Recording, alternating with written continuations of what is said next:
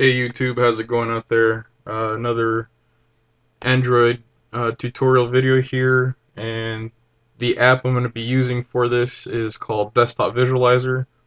Here's a look at the market page for this app. I've given it 5 stars because I think it's a really great app, and I'll paste the link for this in the info section down below the video there.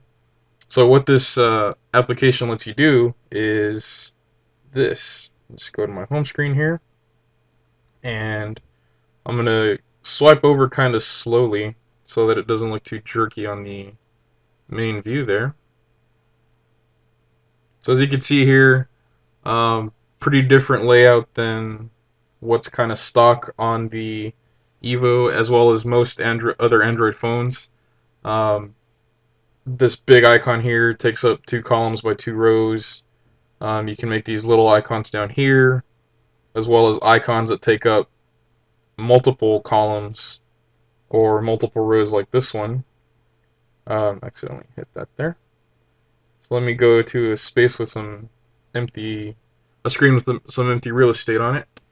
As you can see here, there's a icon with a little gear on it, and to get that, that is a desktop visualizer widget. So you just scroll down here once you've installed desktop visualizer, and you can see you've got a lot of options here. Um, it gives you some dimensions on the side here, and oops, didn't mean to do that so quick. So it gives you some dimensions on the side here, and on the left side, it gives you an example of what that icon is going to look like as far as how much space it's going to take. So as you can see, I already touched one, but let me just pick another one here. I'll pick this one. Why not? That's the same one.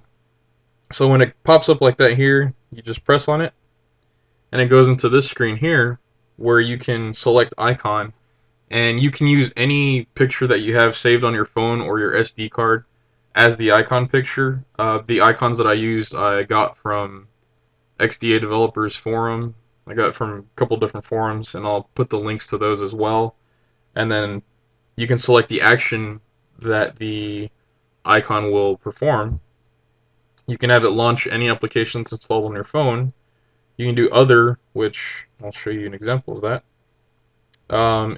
You can map other to bookmarks. You can have it direct dial one of your contacts. If you have some driving directions that you just can't seem to remember, you can map those to a icon as well. And just other shortcut type things that are on your phone. So if I go back, and the other thing you can do is just none, which it won't do anything when you tap the icon. And that's what I did for that screen that I showed with all those icons. I just put a bunch of dummy icons for the sake of showing what kind of layout you could possibly do. You can choose to display a label for it or not, and you can change the label color to either black or white. And touch effect lets you set the color of the icon when you touch it. You can either do orange, light blue, green, or none. Personally, I like none just because it looks cleaner when you touch the icons.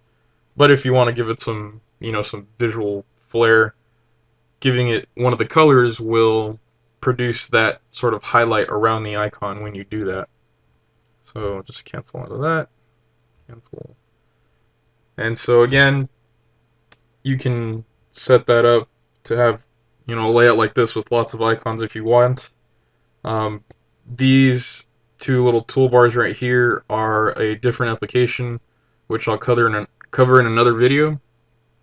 And so just keep an eye out for that if you're interested in those little icons there.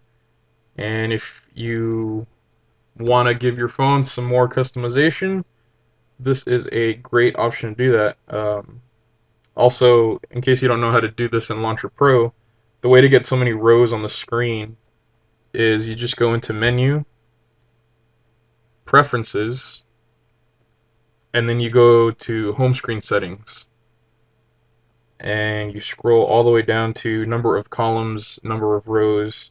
Currently I have mine set to 4 columns and 6 rows.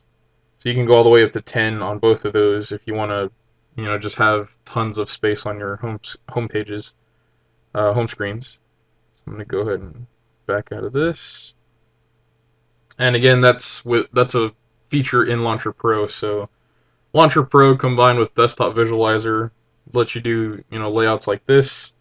And like I said, I'll be putting links to all these icons in the description, as well as a link to the market page for Desktop Visualizer itself. If you have any questions, comments, or suggestions, please feel free to leave me a comment. And if you enjoyed this video, please give it a thumbs up and keep it tuned here for some more videos in the future. Thanks.